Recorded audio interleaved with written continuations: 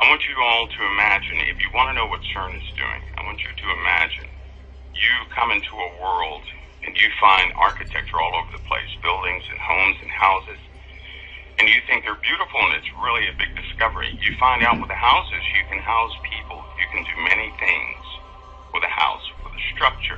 All of a sudden, after many years, you become curious and you say, what's holding all this together? And you begin to find not nails that you can take out, but glue that has bonded itself to the materials. And you become interested in that glue that's holding the structure together. And so you're fascinated by this glue, and you've tried everything to replicate it. You can't, because it's hardened. Glue is hardened. You come to the realization the only way to find out how this glue is working is to break it down to its basic particles. And you have to have that glue in its former state, not the state after it's already hardened, right? So you don't want it in the cured state, the state that you can see. You want it in its initial state, which is a liquid state, before it hardens. And so CERN, basically, is a device that will allow them to examine particles in their initial state, not after everything is bonded together. That's a very simple way to look at what CERN is doing. They're trying to find the glue that holds everything together, is what they're doing. That's the purpose of CERN. Now, what has come out of CERN is called antimatter, which was first actually produced. It was first produced in 1955, and CERN is a very old organization, but it was produced in 1955, and they found positrons, which are anti-electrons. To understand what antimatter is, I'm going to have to explain very bare basics of what matter is, and believe me, it's going to get very weird here shortly, because you're going to begin to see exactly what they're doing. But you have to understand what you're looking at now. The matter and antimatter are in fact opposites. Now, the matter that we have in front of us, if you take a piece of wood, nothing happens. It's just a piece of wood. But if you set that wood on fire, you have caused a reaction. And then it's in a dangerous potential state. It's active. If you have a battery outside of your cell phone, it does nothing. You put the battery inside the cell phone, the electrons begin to flow. The electrons will flow from one place to another.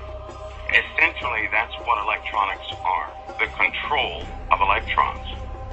They control the direction, the speed of electrons, which create tiny pulses. They flow or don't flow, flow or don't flow. Those are called gates. Those gates form computers. And with a computer, we can do fascinating things. This is why they did, in fact, take Nikola Tesla's findings, because he discovered some things with electrons and protons that were very fascinating. Electricity within itself is a visual observation of electrons and protons in their active state, non-controlled state.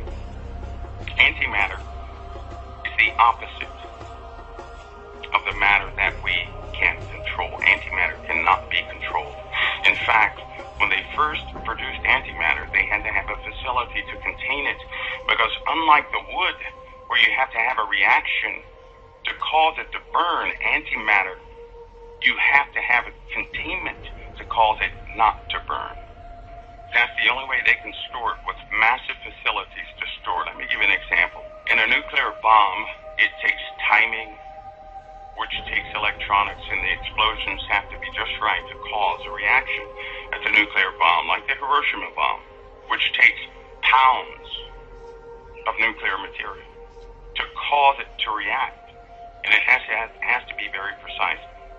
Well, let's go the opposite. Let's say we had antimatter, correct? If we had 1 gram of antimatter, that would equal about 42 or 40, let's just say 45 kilotons of TNT, which is about 4 Hiroshima bombs.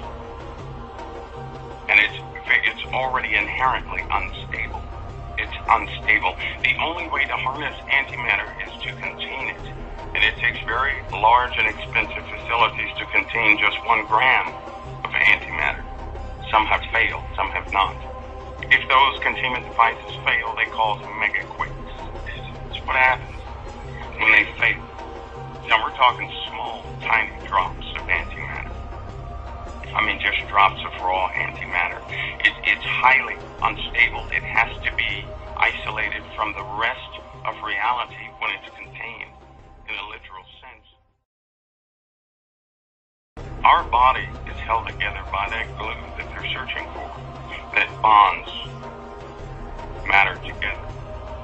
Those who understand what's called the standard model, they have a pretty good idea of what would happen if the force table in the standard model is just an explanation of how all things work.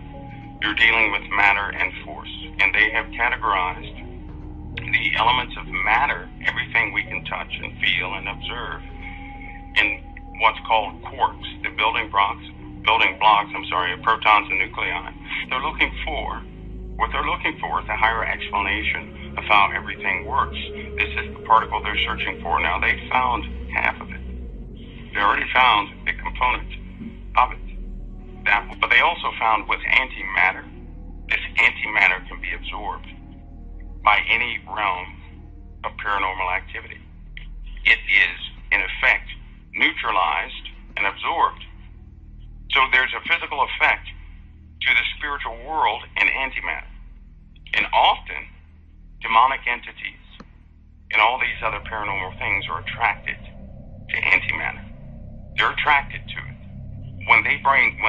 For every gram of antimatter that's produced, and then it's bought into this world, when they produce it, it attracts things from another dimension coming here.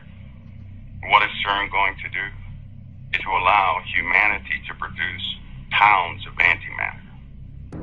And I hope people have a general understanding of matter, which we can touch and feel and observe, and antimatter, which we cannot touch, feel, or observe. However, it's working in tandem.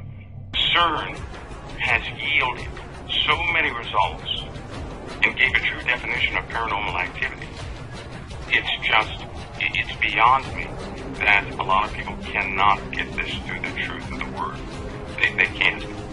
Antimatter is being pulled out of nowhere, out of this other dimension, which is nowhere, but everywhere. In consequence to that, they found out antimatter has a specific type of energy signature that they can, in fact, detect. This is how it's part of the process of pulling it out.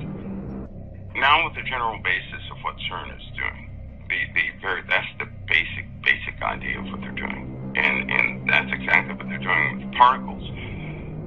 Here comes the other part that's not so good. This is why they have to do another set of it. Listen, it's not just one experiment they're about to perform. This thing is going to run 6 months continuously colliding protons near the speed of light to analyze particles, exotic particles that are made at the beginning of the Big Bang. That's why they call it the Big Bang machine. It's the only way to observe these particles, which wink in and out of existence in, a fraction of time. A fraction of time. And the consequence of this search to gather more and more of this matter, by the way, they have a more efficient method of pulling out or gathering antimatter, which is why they need to know the properties of some more properties of this particle they have described. Once they have these properties, they will be able to extract as much antimatter as they desire efficiently. It's right now, to obtain antimatter is very inefficient. It's very inefficient. In other words, to get a pound of it would take about 10,000 years at the current rate. It's just not going to work. CERN will allow them to do that probably within a week. But here's the consequence. They've observed the energy of both matter and antimatter. They found out that antimatter is intimately tied to every single life form on this planet. They found out that energy signature is the same energy signature in all life on this planet. All life, none excluded. Found out when any life form is in the presence of antimatter, the energy of the life form changes. The energy changes. I'll put this in basic terms. A person has both dark and light already in them. It's part of their makeup. It's what you can't live in a material world without antimatter. Nothing would exist. And so a person has both good energy, which would be this realm, this realm of matter, but they also have energy of antimatter. So they're connected. A person is connected to both realms at the same time on the energy level, and they don't even know it. They don't know it. And they have found, certainly, with all the experiments they have found out why paranormal activity exists. They know exactly what it is.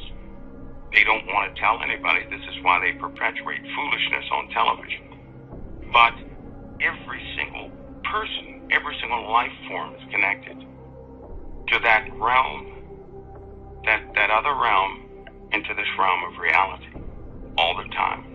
Now, a person's thoughts, how a person feels, and doctors know about this too, how a person feels will determine which energy they draw from.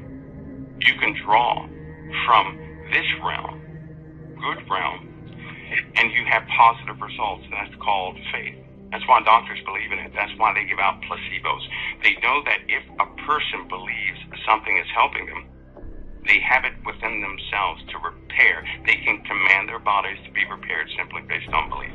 And people think they work. And people have recovered from cancer. People have recovered from back injuries. Quadriplegics have been repaired simply by their own faith. This other realm, because that energy is contained in another dimension, so to speak. That's the containment wall. But when a person draws that energy in, it is the opposite of this realm. In this realm, again, we have to light a piece of wood with a flame to catch it on fire. In that realm, it's already on fire. You have to contain it to see the wood because it's engulfed in flames. It's the opposite of this realm. When a person changes their emotional state, their energy changes, and they begin to draw their energy from this other dimension, this chaotic and violent and uncontainable place where they draw dark matter from, intimately linked. And it's in operation all the time. Now, the scientists, they are aware of this. Now, here's the other part that's not so comforting. On the spring equinox, the forces change on the Earth, and they know this. They know that forces do change, which will in fact allow them to have better results. And believe me, it's timed perfectly. It is timed perfectly. With the basic introduction of what CERN is doing and what it is, and the dark matter and matter itself, now we get into the heart of the matter, of what's actually, there will be consequences. It's just that there have been consequences before. Nobody took notice, and the energy signature of dark matter, which, by the way, resides everywhere. But once you bring it into this realm, where we can actually see it and observe it, it attracts things from the other realm. Dark matter is tied to dark matter. Everything has a connection. Everything has a connection. That connection can never be broken by anything. If they bring dark matter into this realm, it's still connected to that realm where the dark matter came from. No matter how far away they put it anywhere, it's still connected. Because that realm is everywhere and it's still connected. Because it's connected, it effectively increases paranormal activity around where it's contained. And this is why they shift facilities of where they once kept dark matter in a college. I won't name it for the sake of the college, but the university, they had to move it to a deep underground facility because of what was happening to the people in the college. People began to have vivid dreams, nightmares. The violence began to erupt, and vile things began to happen in those places. And it's because it's a chaotic piece of matter. It is just chaotic. And it's very difficult to contain something that is so powerfully chaotic. This is what an explosion is, by the way. When an atom bomb explodes, it releases chaos. Chaos in the form of chemicals, reactions, and everything is out of order. An explosion is the absence of order. That's what an explosion is. When you contain something, you're giving it order. So it's controlled. Here's the worst part. Understanding that dark matter is always connected to its source, which is that realm where the dark matter came from, the realm that's all around us. Just imagine that dark matter being the ocean, right? Imagine this realm being the submarine. We're all in the submarine having fun, and we're doing our thing, and we have disagreements here and disagreements there. And then we find out there's a hole in the sub. But the hole is not, we thought the hole was in the sub, but it wasn't in the submarine itself. It was, in fact, in the people. The people's water inside their bodies began to increase based on their emotions. Let's just say that.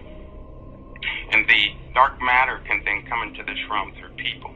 That's, in fact, what they discovered in 1950. That people can also produce dark matter by way of, it's very minute, it's very tiny, but it's measurable, it's quantifiable. In fact, they now know how much energy a person has to have before they go absolutely berserk. They also know how much of that energy signature a person must have before an entity from that realm can possess them, which also allowed them to understand that not everybody can be possessed. Not everybody can be, the person has to be prepared. To be possessed, they have to be, in essence, they have to be a portal themselves to be possessed. Not everybody can be possessed.